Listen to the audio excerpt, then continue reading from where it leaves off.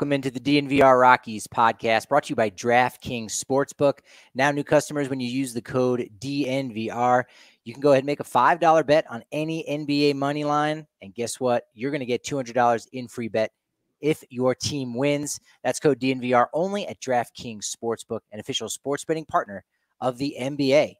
I am your host, Patrick Lyons, and joining me today in the midst of a little bit of a lull between the end of the League Championship Series and the start of the World Series is one of my favorite people to talk baseball with. And we're going to talk Rockies and we're going to talk prospects. We'll dip into the World Series. We'll do all of that and more because that's what Mr. Justin Wick brings to the table and more. Justin Wick, welcome to the show. Welcome back, I should say. My guy. I mean, honestly, I am flattered to be a returning guest right here. I mean, always a privilege with the DNVR crew. And seriously, thank you for having me.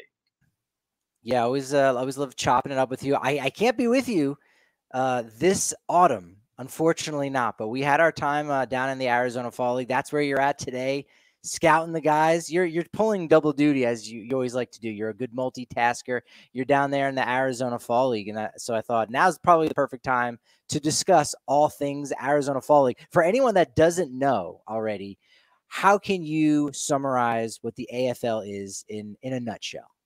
Man, well, I mean, my bias is going to shine through, and I'm going to say it's the greatest thing ever, first and foremost. But no, it's a lot. It is incredibly fun down here. The Arizona Fall League, it serves as, I suppose, if you want to consider it, the top graduate school of a lot of different minor league prospects. It's technically not minor league baseball, but it is taking the best minor league prospects that you are going to see in the fold, and it's really putting them in a showcase type of setting where you put them in some of these gorgeous spring training venues. You start putting it into perspective of these guys are about 1 or 2 years out of being in the big leagues, and it's checking to see, how ready are these guys? Are they ready to potentially skip a level? Are they moving up the ranks? Are they showcasing their stuff to where, is this going to be somebody that's expedited to the big leagues? And of course, with the Rockies, that's what we're seeing at this point. So Patrick, I know you know this all too well, but for any of the listeners, there are 6 teams in the Arizona Fall League. They have hand-selected 6 of the finest spring training ballparks that you're going to see in Arizona. And for all 6 Fall League teams, every team has 5 different MLB affiliates. So you'll see the Salt River Rafters with the Rockies and Diamondbacks NL West rivalry wearing the same exact uniforms. But it's very fun to be able to piece this together. You'll see, any given Fall League game, you're going to see 10 different MLB jerseys out on the field. So it's pretty much an all-star game every single day down here. And it's one of the more intimate environments that you're going to see the stars of tomorrow. And that's what I always lean on. That's what I always tell people. So in the meantime, you'll probably see me at any other game. So, that's always a good sign, I suppose. But it's been an absolute blast. And this is my 2nd year with the league at this point. And I joke around saying I could do it for the next 50 if they wanted to keep me around. But we've been having a blast. Yeah, being able to experience it last year for the first time, it was very much a dream come true. It's like you want to go to spring training and check off all of those boxes and do those kind of things. But I think the Arizona Fall League is an extension of that, of being able to see the top guys. It's a finishing school, as you said, graduate school. It's that last stop really to really test a player's mettle and see if, for a lot of these guys, they have an opportunity to be placed on the 40-man roster this fall. And this is maybe an opportunity to turn some more heads and figure out if this guy is somebody that you want to protect, leave him available for the Rule 5 draft, whatever it may be. And it's just an amazing atmosphere. And so many, great players have come through there. Mike Trout, Bryce Harper, anyone you can think of has come through the Arizona Fall League. And as you said, they have 6 of the best facilities down in spring training there. So, you can go to a game every single day. I think you can even get like a season ticket pass for like $100. Hopefully I didn't undercut it, but it's really affordable. It's great for families and stuff to go to.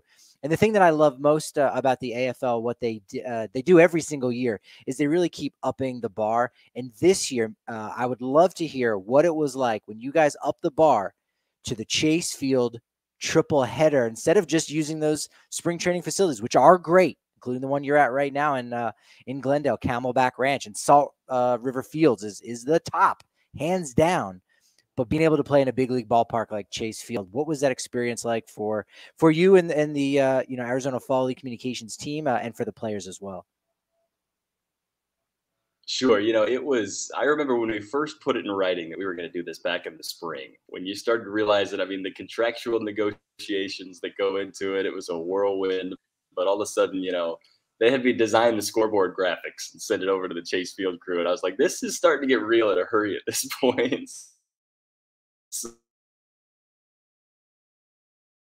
So I know this was something kind of in a long time type of discussion. We wanted to treat this as a training ground, just as it always is. But what is it that we can kind of give back to the players to really reward them and say, this is something that, the light at the end of the tunnel is inevitably you being a big leaguer at this point. We've got this gorgeous venue that we can utilize. So I think the most gratifying part of that entire day was seeing all 16 teams come off the bus at their respective game times and seeing everybody with their phones out taking we had, just because these people really were like fired up to do this. So that was a special moment, and it really helped put things into perspective that, it's really cool. And you maybe perhaps don't see that so much in a big league setting every single day because, it's so constant and it's almost normal for these guys. But it was pretty real when you realize that it wasn't normal for these guys to be able to play in that venue, even though in a year or two, many of them are going to be there anyways. So it took a while. It was an adventure to really process. It was, a long day. When we're talking it was 22 innings because we had an extra inning and we played 7 innings, but it was a long day. It was a lot of fun. It didn't seem like a long day when we were at the end of it because there were so many people that were just so excited to really make it happen. And it really felt like, we're building something special down here when we're able to take advantage of those opportunities. So on top of it too, I know we had the Phoenix Municipal Stadium triple header that we also did this past Saturday. So that was a former venue that the Fall League used to use, and it's now the home of Arizona State baseball. And, seeing the different contrasts of we're going into the baseball palace downtown, and then we're going into the humble roots of where the Fall League used to be for about 17 years. So it was really cool because you get a new perspective of the future of these guys and then the old history of where this league has been. And I think that was probably one of the more gratifying things of it. It's funny, I look back on which one was my favorite, and I don't really know which one I would pick out of the two just because they were so special in their own right. But it's fun to be able to continue to elevate the bar. On top of this, we've got a home run derby coming up a week from Saturday. And of course, our Fall Stars game is going to be in the fold. So there's all sorts of new changes that we've been able to put together. It's amazing to see how much it's been able to grow just from last year into this year. And, I don't know how we'll be able to top Chase Field, but I'm hoping that's something that we'll keep doing for years to come. That was really cool. Yeah, Phoenix is the hub of baseball in so many ways. Obviously, we know spring training takes place down in Florida as well, but they got 2 coasts. I mean, there's hour-long drives in between all of those things. But to be able to play at a big league ballpark at Chase Field, to go at any number of spring training facilities down there in the Phoenix area, and then also to be able to celebrate the history of the Arizona Fall League and spring training facilities at Phoenix Municipal Stadium, and even playing at ballparks like Scottsdale Stadium, which is very historic and doesn't feel historic like Wrigley Field historic, but it's from a bygone era. So you get a mix of all of that in just such a very small footprint. And look, when the temperature starts to get a little bit colder, Phoenix is very much the place to be for all that. So you got ahead of me there talking about the All-Star game, which is going to be Fall Stars game, which is going to be super exciting. One guy that you got to really like the odds of him getting in. And this is where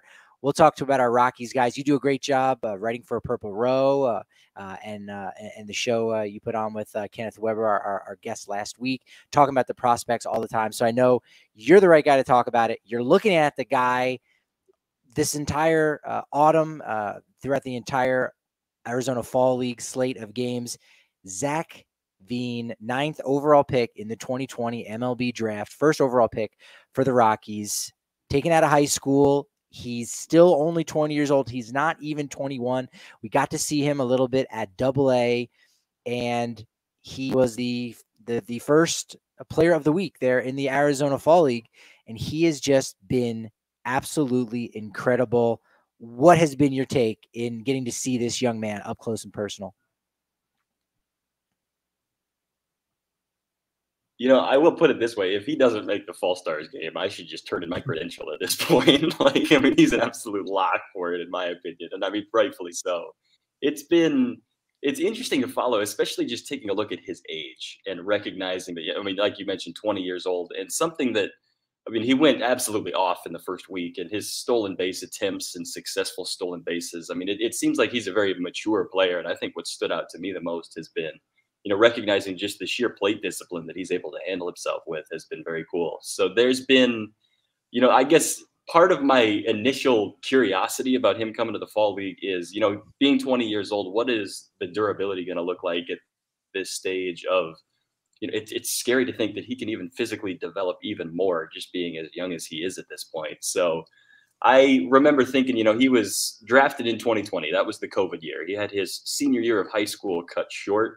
He ended up, it was a delayed minor league season in 2021. So 2022, this past year, was really the first year that we got a chance to see him in a full minor league schedule. And that was kind of just the full slate, that it's finally a chance that we get to see him on a full taste of a season. So my curiosity about him being sent to the fall league was, is this going to turn into, maybe he burns himself out a little bit, because that's a lot of workload just immediately off the heels of really not having a full season in the past 2 years. So to see him absolutely tear it up in week one was, I mean, very gratifying. And it made me realize, all right, this guy is as good as we really think he is. So that was, I mean, any like adverse concern that I had at that point, I'm completely sold, because every game I show up to, it seems like he hits at least 2 extra base hits at this point. But, I think beyond this, and it's just really putting it into perspective of, you have such, it's almost a disconnect from prospects. And this is part of the reason that I really like to, I mean, at least report on it myself, is because there's always going to be something new that maybe you don't necessarily see because you're tied up covering the big league team, or,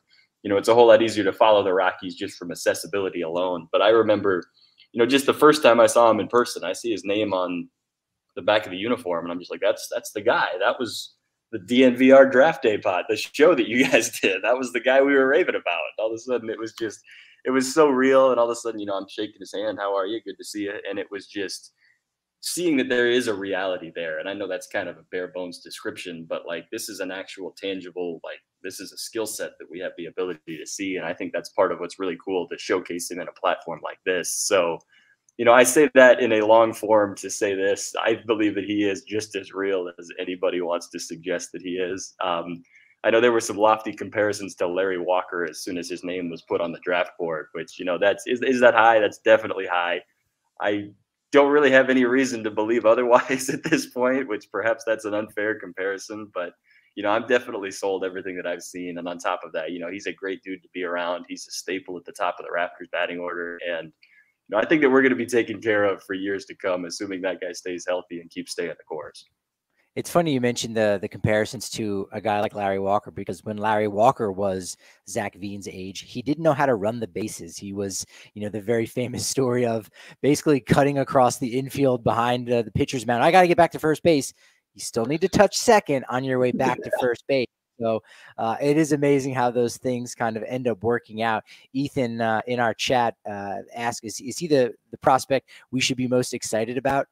100%. I think a lot of the prospect rankings maybe had, Ezequiel Tovar a notch ahead of Zac Veen. And again, a lot of that has to do with the volatility of a player's maybe swing and miss abilities, or just projecting a player. But as far as excitement goes, Zac Veen is incredibly exciting. He's got that swag, as you've seen from the pictures, with the mustache.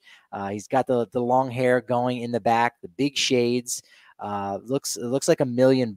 And, just by looking at the numbers, that'll tell you something as far as whether or not you should be excited about a player.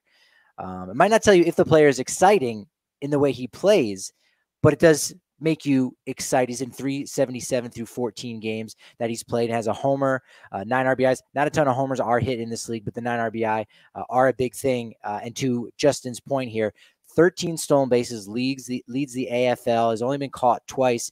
But the excitement factor was completely on display last night, because he was walked, and happened to be a wild pitch on the walk, and he got himself down to second base. So basically, he's up there, pitcher's not giving him anything to hit, and he ends up standing on second base as if he hit a double. That's the kind of player he is, busting his tail down the first baseline, sees an opportunity, goes in and sneaks into second base. This is the kind of wherewithal. He is very much a baseball rat, like a gym rat. He very much strikes me like an outfield speedier version of a Nolan Arenado. And as we've been talking about in the last couple of weeks, I really think he's forcing the Rockies' hand here and saying, hey, I want to be on that team as soon as possible. I want to do it. The last Rockies prospect that was an MVP in the Arizona Fall League, Nolan Arenado in 2012. We'll see if Zac Veen can do it here a decade later. But Zach, it's the title of our show here. It's not as crazy as it would have even seemed 3 weeks ago. Could Zac Veen be on the opening day roster for the Rockies next year? What's the percentage? It's not 0. 3 weeks ago, I think it was 0, right? You're like, he got to Double-A, but come on, you relax. You know, he wasn't really that great in Double-A. Again, small sample size, 34 games, decent amount, only hit 177. But what he's been able to do in the Arizona Fall League does make you think, well, it's greater than 0%. You know, it's interesting you say that too. And I was thinking about this. I mean, I was at Scottsdale Stadium yesterday and seeing when he got to second base on a wild pitch. I'm just thinking, all right, this is not only is there some skill set, there's some awareness going on right here as well.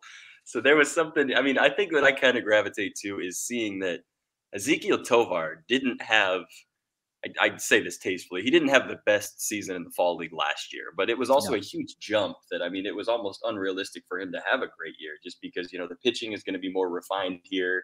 He was seeing, you know, a little bit more of the lower levels of the minors, and it really expedited his development once he really took off in the early stages of 2022. So my thought is, I think it's probably still under 50%, even if it be you start Veen in AAA, which I think is probably the realistic thing. I don't know if it would ever turn into a service time manipulation type of thing, which is another side of the story. But what I'm curious about and what I'm perhaps the most excited for is recognizing that, you know, there's a need for what he can provide, and especially if you want to make a quick jump in a hurry. As far as this is a guy that I believe you build the team around. And I think that especially with, you know, the up and coming crop that we have, as far as, you know, Tovar is going to be in the infield. Grant Lavigne is inevitably going to be there. I know Michael Tully is also up there already. I'm thinking that if you really want to make a statement, if you want to show that this is our guy, and this is what the Tigers did with Spencer Torkelson last year. I mean, they put him on the opening day roster as well. I'm thinking in the event that is, I mean, a statement move that, especially, I mean, if you want to jumpstart a franchise that, you know, for all intents and purposes, you know, a 5th place finish in the NL West, if you want to turn some heads right away, especially with, you know, you've got 2 teams in the Padres and the Dodgers within the division that, you know, right away, that's going to be very hard to have potential momentum with the amount of divisional games that are existing in April at this point. So it's not to say that Zac Veen can put an entire big league team on his back right off the bat. However, I'm thinking, you know, just from the sheer degree of enthusiasm that could really come together, it's amazing to see what can serve just as a catalyst. As far as, I mean, he has been just a human catalyst with the Rafters, what he's been able to put together, especially in the past week or two. And knowing that has an opportunity to do it at the big league level. Again, I don't know if that's fair. I mean, maybe that's a little too lofty at this point, but it makes me excited to recognize that there is something to speak for. And, you know, well, I do think that it's probably below 50%. I'm certainly rooting for the above, or I'm rooting for that contingency below 50%. But in the event that it does happen, I do think that there is some upside there. I think that he's proven to himself that he can handle higher level pitching in this league as well. And, you know, it definitely isn't 0. I agree with you there. I don't know if it's necessarily projectable or if it would come together, but I think that we definitely got a shot. And if it's not coming in April, I think it's May or June might be a lot more decipherable, and that could be in the future here. Yeah, that's interesting too. If it's not opening day, how soon is it after opening day? Which is getting sooner and sooner, the better and better he's playing and hitting against these guys that are, you know, full 2 years older than him, some even older than that. We'll get to the guys with the Salt River Rafters representing the Rockies that are all 25 years old or older. So that gives you an idea of some of the competition that Veen is going against. But I would set the number at being on opening day very much under 50%. I'm going to say 15%, which coincidentally, Justin, I don't know if you know this, As a member of the DNVR.com, you get 15% off your tab down in the corner of Colfax in York. You get extra raffle tickets at all of our watch parties, price breaks on any of our Broncos tailgates, Nuggets party buses. If you're over in London right now and you're listening to a Rockies podcast, I've got some questions, but other than that, you probably get a price break on all the different things going on this entire week leading up to the big London game with the Broncos going on there. Whether or not you might like the uniform choice that they've got going on, you're going to love what we're doing at the DNVR. So make sure you're a member. Only 50 cents for that first month. And of course, you get access to our members only Discord. And you also get access to Breck Brew if you're down at the DNVR bar, where again, it's 15% off even the drinks. It's fantastic. It's football season. So obviously, Mile High is ready to get popping with the Broncos Country Pale Ale. Show off that colorful Colorado legacy with the Orange Crush logo and 100% Colorado ingredients in the Broncos Country Pale Ale. It's your go-to for football season. Check out the beer locator at breckbrew.com to find a Broncos Country Pale Ale near you. And as we said at the front, man, NBA is going on right now. The wait is over. Basketball is back. I think the Nuggets may have as many wins in this month of October as the Rockies have, which is still mind-blowing. Justin, 3 wins in October for the Rockies. It took forever for the rest of the city of Denver to get up to that 3. So I don't know what it means, but it's just a fact. I'm just putting that out there, like I'm putting out the fact that a $5 bet on any NBA money line is going to get you $200 in free bets if you win with DraftKings Sportsbook, an official sports betting partner of the NBA. You can also get those stepped up same game parlays. You can do that at least once per day. You get 100%. That's double. That's basically just an unfancy way of saying you double your winnings. You can't beat that. Go to the DraftKings Sportsbook app, opt in, and place those same game stepped up parlays today. Make sure you're using code DNVR. Download the DraftKings Sportsbook app now and use promo code DNVR. Make any $5 NBA moneyline bet this week and get $200 in free bets if your team wins. Only at DraftKings Sportsbook with promo code DNVR. Minimum age and eligibility restrictions apply. See show notes for details. Now, you mentioned this young man who's second on the depth chart of intriguing and enticing players for the Rockies down in the Arizona Fall League. That, of course, being first baseman Grant Lavigne, 23 years old. He's gotten himself into 11 games, 15 for 40. You like that he's hitting 375, 6 doubles. So the power is going to come, has a triple on his record, 8 RBI right behind Zac Veen there.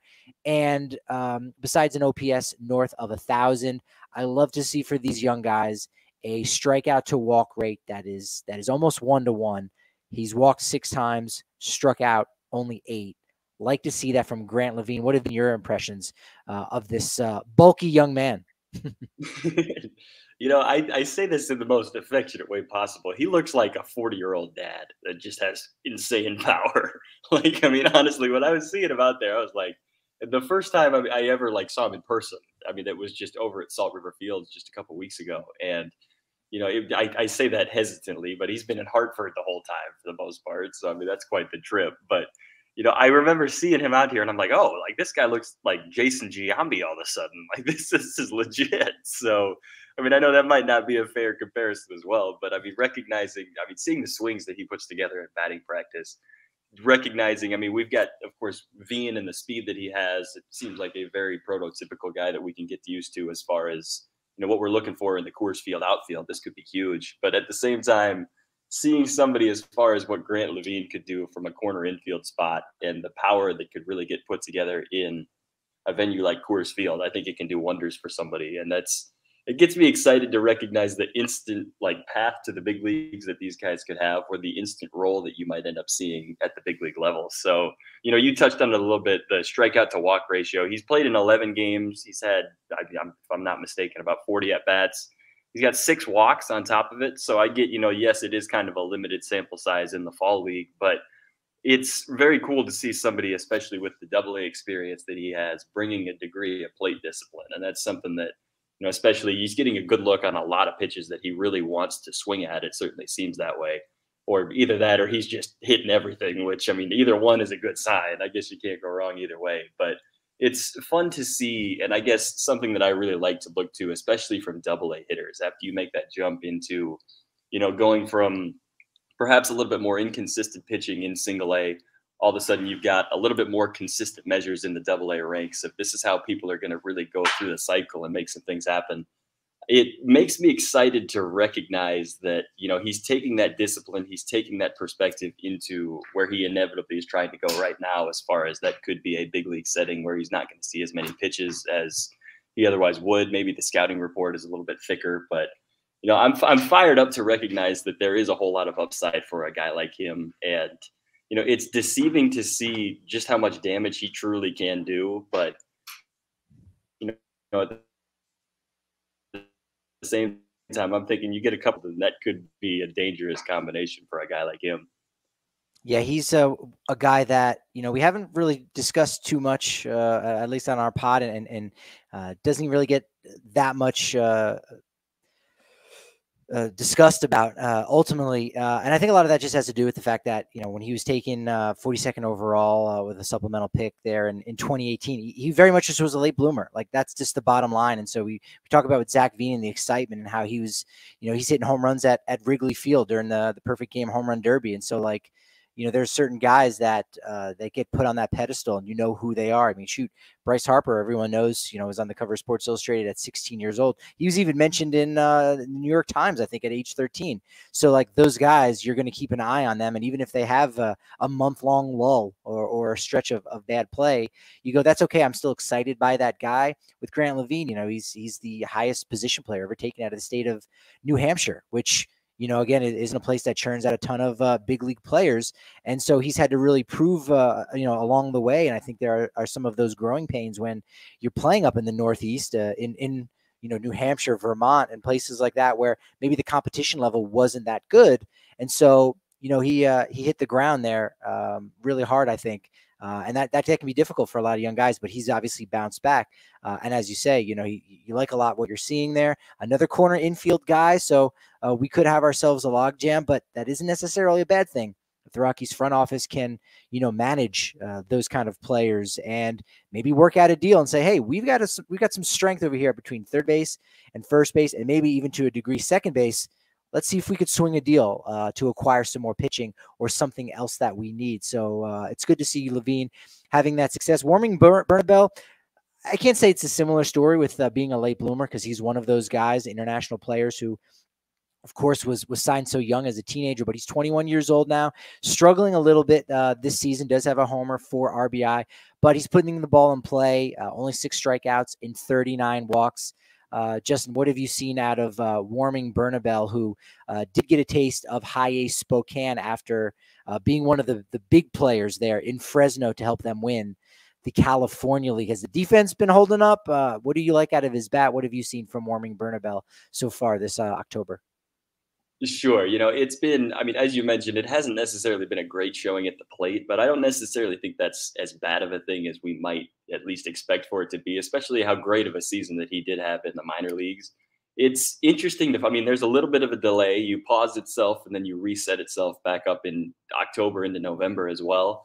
So I think that, he's facing more refined pitching here. And that's part of why I'm definitely high on the Grant Lavigne train as far as what he's been able to do, just getting used to, more refined arms, more, as we mentioned, the scouting report gets a little bit different the higher up you get through the ranks. So I think that Bernabel is seeing less mistakes from pitchers as he might otherwise have taken a look at in the single A levels, but also recognizing that, getting used to it and the adaptation phase of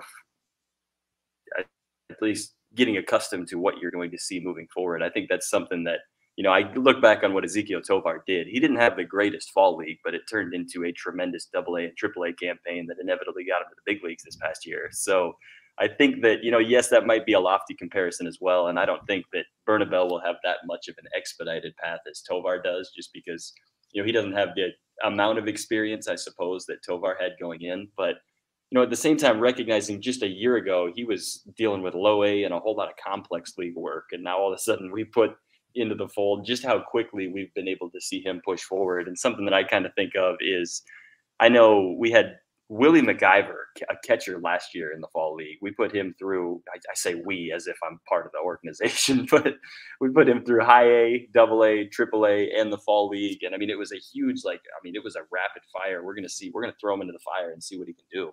So I think of this, maybe it's not a direct comparison, but it's an opportunity for him to really refine his eyes to what he's going to be looking for moving forward. So I think that, perhaps it's an unrealistic expectation to expect that he's going to do extremely well in the fall league. And, that's not to be a knock on who he is as a player or anything of that nature. But, I think that we're going to see the reward of him being down here paying off down the road, as far as, when it gets to the double A and triple A consistent work that, he'll inevitably receive on the path that he is.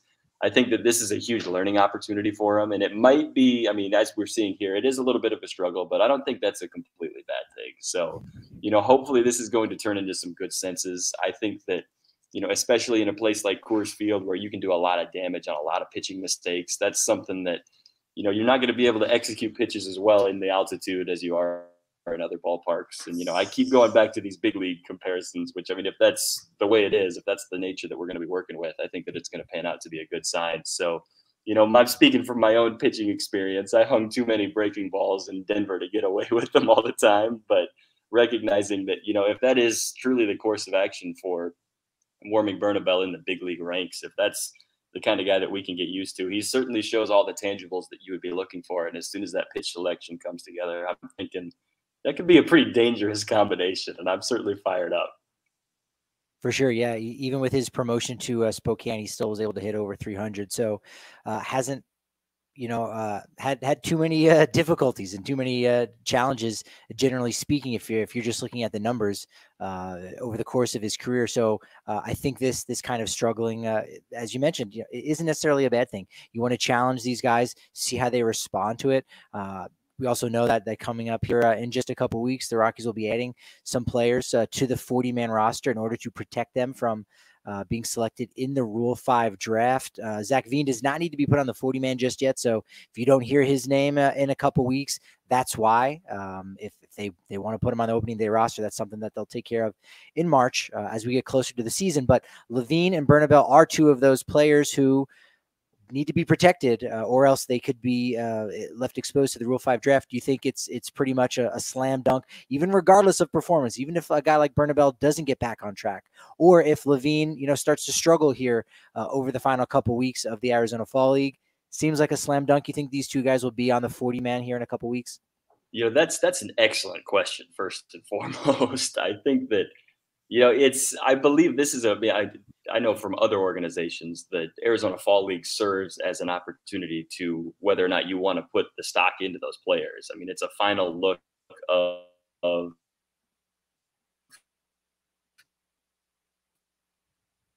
this is a testing ground that people look at.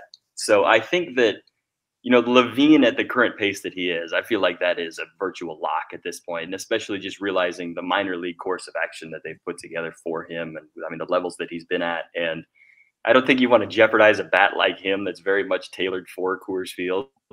I think that, putting Bernabel in the position that he is in, and this is something that, not so much of my own perspective, but just kind of a knowledge of how some organizations treat the fall league. I think that there could be a potential that, maybe his struggles in the fall league, if they put him down here to see whether or not he should or shouldn't be a 40-man guy, it's tough to really recognize what the motive is. I'll personally be a little sad because I love watching him play, but I'm thinking it could be the kind of case. And, it's not to say even if somebody is available for a potential Rule 5 selection, that's not to say they are going to be selected, because that requires, another organization has the room for them at the big league level, or they got to return them. And there's all sorts of other tricky details that go into it, I suppose. But, I think that recognizing somebody with the potential that both of them have, if there is an opportunity for them, and I think historically the way the Rockies have kind of generally favored the fall league, I believe this was what Willie McIver was in the fall league last year for. It was be able to get a look and see if he was going to be one of these guys. So if that is the case, and I suppose that easily could be, I'm thinking the only reason that Bernabel might not be a 40-man guy is maybe based on the Rockies wanting to get a final look here to see whether or not he's really expedited to get to where they need to be. So I think that might be the slight aversion to it. I also think that it might be, maybe dismissive to just disregard all of the minor league body of work that he put together this year as well. And it's perhaps unfair to say, all of a sudden we're going into October and November, and these guys are really young. Like, this is a very long season on top of a fall league that, maybe there is a little bit of burnout going on at this point. And, for guys that are making routine habits out of extra base hits, maybe those are turning into some flyouts because you're starting to experience some fatigue, or you're starting to have your body catch up to you, which I think anybody could understand after the length of the season that these guys are going through. So, I'm curious to follow it. I think that there definitely is an opportunity for both of them to get there. I'm selfishly hoping that there is, because they've been a lot of fun to watch down here. But I think I know that's probably a long and drawn out way of saying I don't exactly know, but I think that that's probably a safe bet. And if the two of them are on the 40-man roster, I would definitely understand. Yeah, yeah, I can see that playing out for them. Almost similar to what we saw last year, as you mentioned, Willie McIver, part of the Salt River Rafters in 2021, did not get placed on the 40-man. I was a little bit surprised by that because I thought he very much could be a guy that could contribute at the big league level, and some teams would like what he's able to do defensively. Didn't happen. So to your point again, just because a guy is exposed or left available to that doesn't mean he's going to be taken. But Tovar and Tolia were two guys that were down last year. They were placed on the 40-man. They did debut. And then a guy like Jake Bird, very much overlooked despite having really good numbers last year at both Hartford and AAA. Albuquerque did not get put on the 40-man. No one picked him up. And he was still able to debut and pitch in, I want to say, like 42 in a third innings this year. So he was very valuable to them. Reagan Todd was also a part of the club last year. And then you had Jordan Sheffield and Ryan Valade, who both had debuted and played with the Rockies during the season. Kind of a strange wrinkle there that we're also seeing right now with a guy like Peter Lambert, who's already on the 40-man, but bouncing back from injuries right now. He's a very interesting guy that's been discussed a lot with manager Bud Black as far as the plans for the future for the Rockies. And I want to discuss how he's been able to do, especially after his first two outings, which we definitely want to forget. But the one thing we need to tell you about, and you don't want to forget, is Game Time tickets, because that's the thing that whether or not you're hanging out in the dugout with Bud Black or you're going down to the Arizona Fall League to watch games, that's what's going to allow you to find a seat at the 50-yard line or courtside or behind home plate. In this instance, with the Game Time app, there's a link in our description, whether it's a podcast or if you're watching live or you're getting the recap later on after the fact. If you want to see all of our wonderful graphics and say, what does this gent Justin Wick look like? That's what the DNVR Sports channel on YouTube is going to be all about. I've been using Game Time tickets for a very long time, for close to a decade here. So I went to my first show at Red Rocks. I got $15 to get in. It was fun, period. F-U-N, period. Right? I think they have a period in their name. And Tegan and Sarah. I actually just went for Tegan and Sarah. But I got tickets right up until the concert was about to start. So it was fantastic. $15 for 2 tickets to get in to Red Rocks. Those are the kind of deals you can get from Game Time tickets. Save up to 60% when you wait closer to that first pitch or the start of the event. Again, use the link in our description to help save. And you're also going to save 20% off when you use code DNVR20 at HassellCattleCompany.com, HASSELL cattlecompany.com. We feature them at our tailgates. Plenty of chefs that are at home that fancy themselves as someone who likes to cook on a budget, but you want to do it affordably, obviously, and you want it to still be top shelf. Well, that's where Hassell Cattle Company Wagyu beef is going to come in there, because it can be shipped absolutely anywhere. It's HassellCattleCompany.com using code DNVR20 for 20% off. So Peter Lambert did struggle his first 2 outings with the Salt River Rafters. Again, this is just about him extending his season, because it was really limited in very much a major way. But his last 2 outings have been really solid. His previous start, 3 innings pitched, did not give up a hit, no walks, and 5 strikeouts on 35 pitches. Someone told me he pitched last night, but I'm not sure if that's true or not, Justin. What have been your impressions of Peter Lambert? We kind of know what he's been at the major league level, really health-wise. Is he able to kind of get back to where maybe he once was? It's funny because I've thought as far as what is the motive of putting him in the fall league, and I think that this is pretty much just a gratified spring training for him. As far as we already know, the tangible deals that he has. He debuted in the big leagues in 2019, and he already made a ton of starts. So I think that there is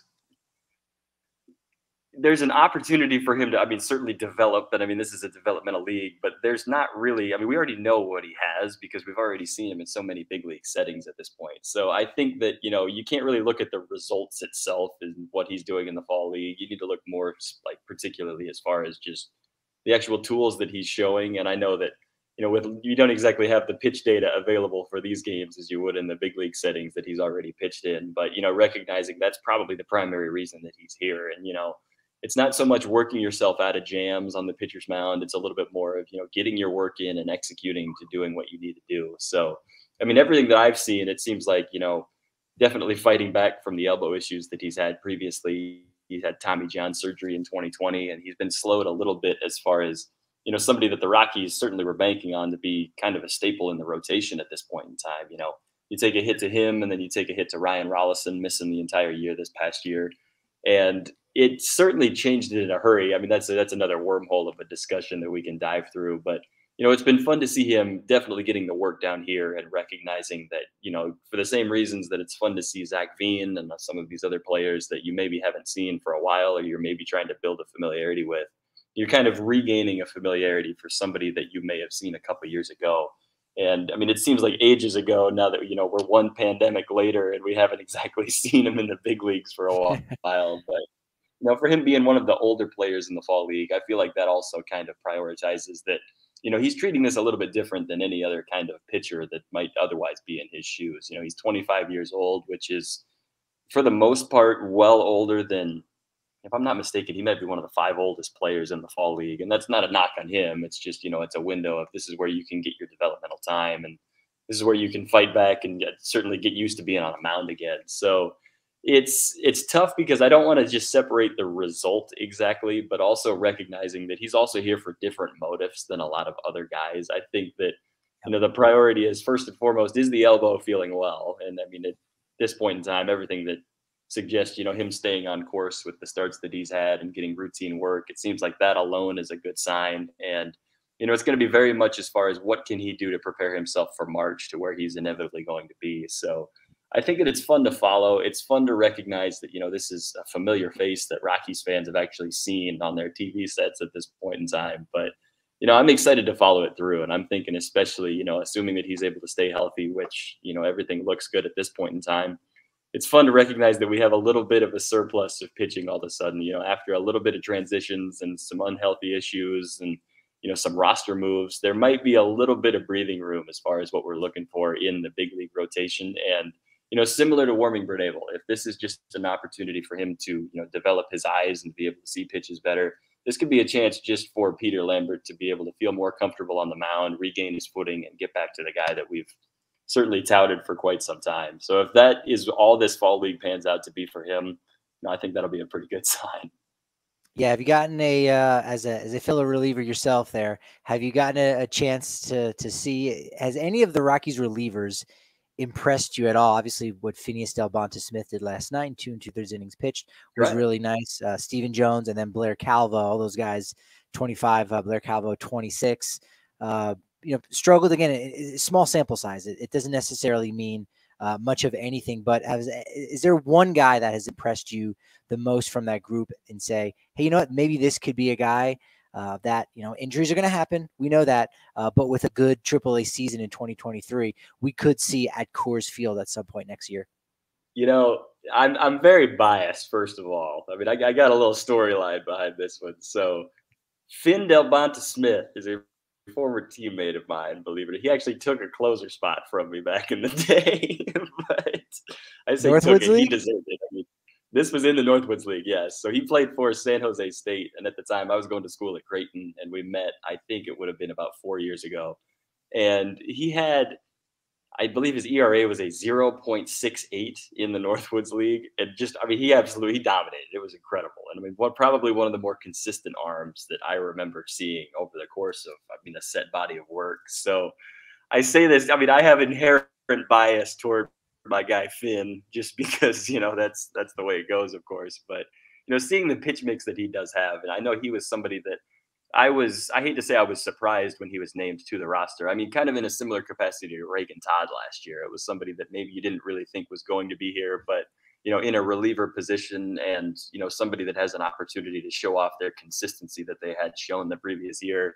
He's been somebody that I've taken note for, and he actually made a start last night, which was something that I was starting to kind of get caught up on. Going, he carved his way through, working into a third inning of work, and I mean, he looked very consistent as far as nobody's really getting a good swing off of anything that he's putting in play or putting over the plate at this point. So it's been fun to get accustomed to. He did walk a couple guys last night, but at the same time, he's getting used to the first inning for the first time, and whoever knows how long. But recognizing what is the priority for somebody like him, and he's proven that he could potentially go to work as a long reliever or a short reliever, and there's a lot of flexibility for a guy like him. So I believe that, I mean, there is some upside along the same capacity of, maybe you expedite his path to AA or AAA, kind of like what the Rockies did with Reagan Todd 1 year removed.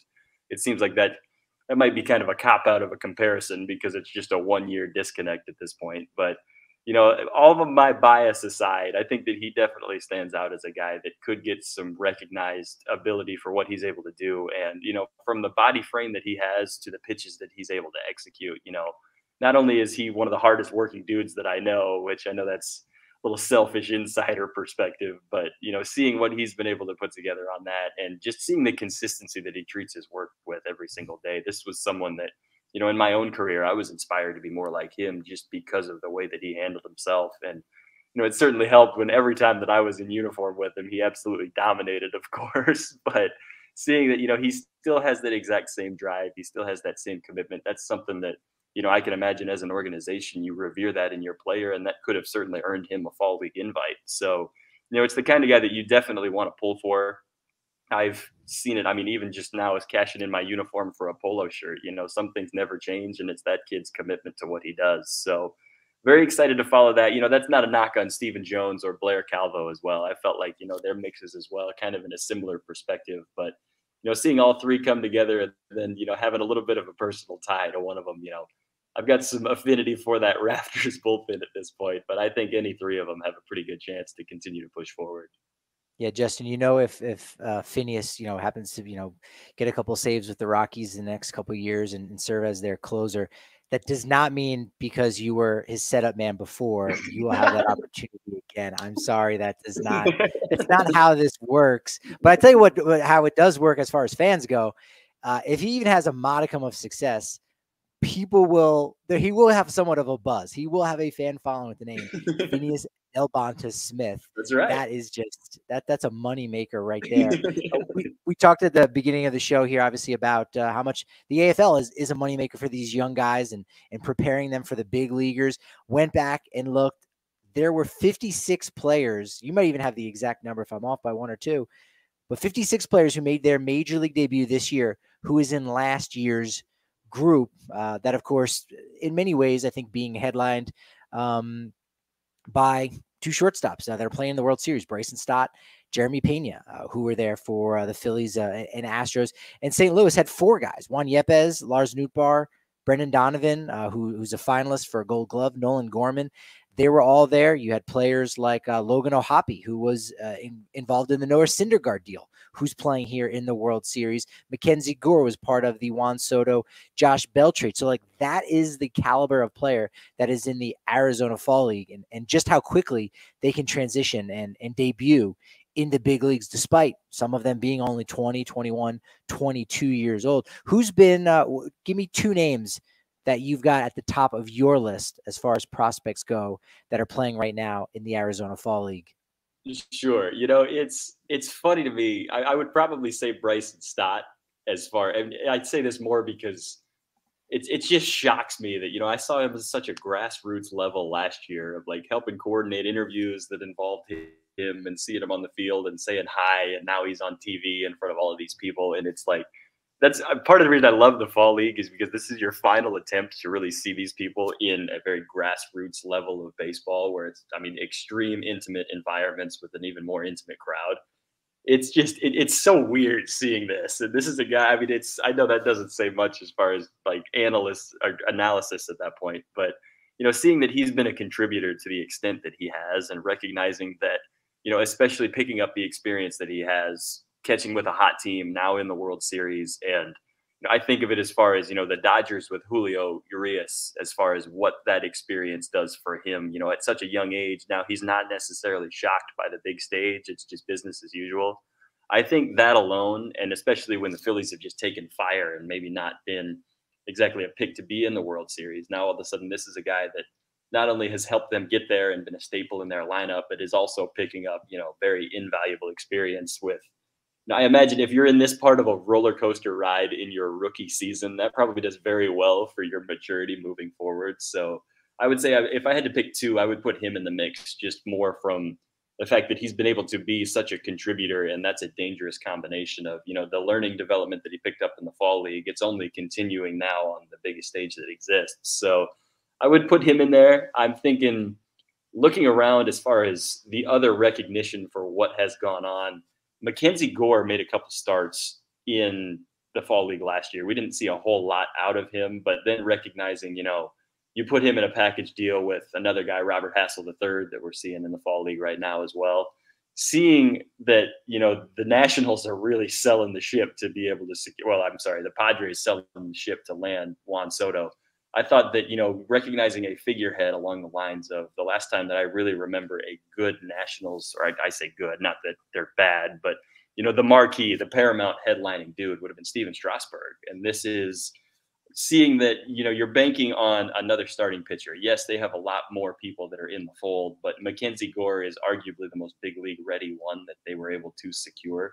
And the amount of buzz that existed around him last year, it's a name that, yes, when Juan Soto is involved in a trade, you recognize in a hurry that maybe, the other names aren't going to get the headlining news, but it's something that, if you're definitely prospect savvy, you can recognize that this is, again, building a franchise around somebody. This could be an opportunity to do that as well.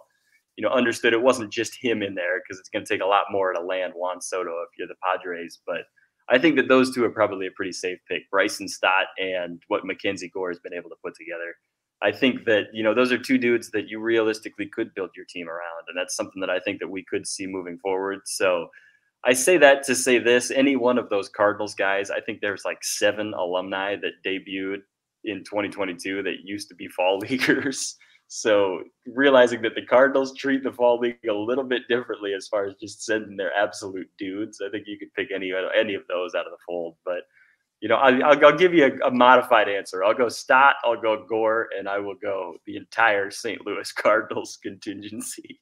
It does make you think, what guys could be traded next offseason, next trade, deadline day. Are there, again, there's no way of knowing who's going to be buyers, who's going to be sellers of the 2022 crop right now in the Arizona Fall League. Who are some of the names that people should be looking out for? Because, if they don't debut next year, they'll be debuting in the near future, and they are very much going to be an integral part of the next generation of superstars. Who are those guys right now that you are watching this October? Sure.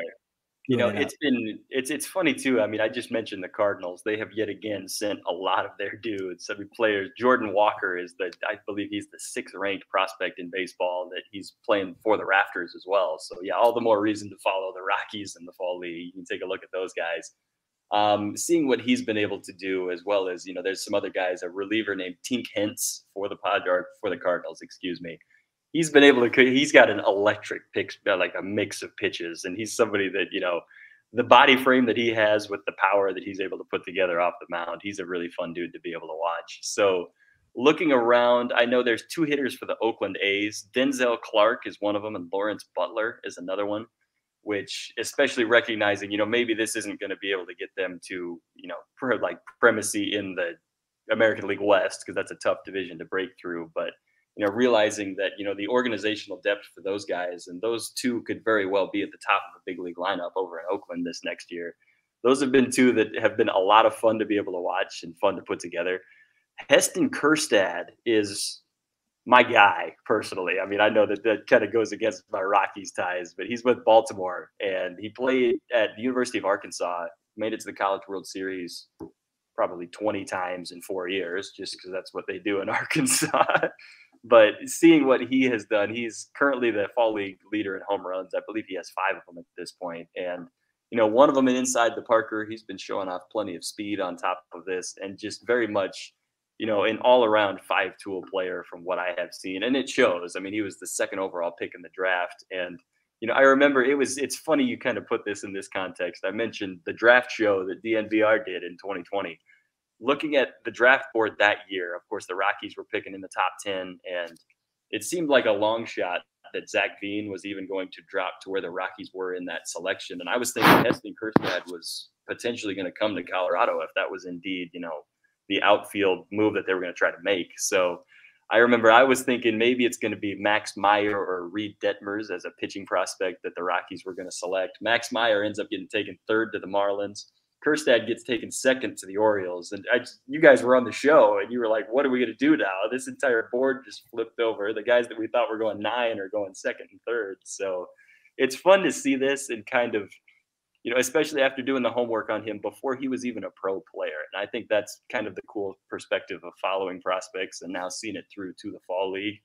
Again, kind of a little bit of an inherent bias. And, thank you guys for making me do my homework for that draft show, because that's now fueling into what we see today in the fall league. But, I would say he's probably the one that I've really enjoyed watching the most. Somebody that's really, well, Zac Veen aside, I suppose. But I think that Kjerstad's been somebody that could really put some stuff together. And, again, kind of the concept of who do you build a franchise around. He seems like a guy that can definitely do it. You pair him with Adley Rutschman out in Baltimore, and that could be a pretty dangerous combination. So, I say that to also say there's a lot of dudes that are down here that have been a lot of fun to watch. And even some of the lesser touted players that, can really make a name for themselves or break out down here. That's not to overlook them. But, I do have a little bit of a bias. And I will say Heston Kjerstad is my guy. And he's a really good dude as well. So that's where I'm at this point.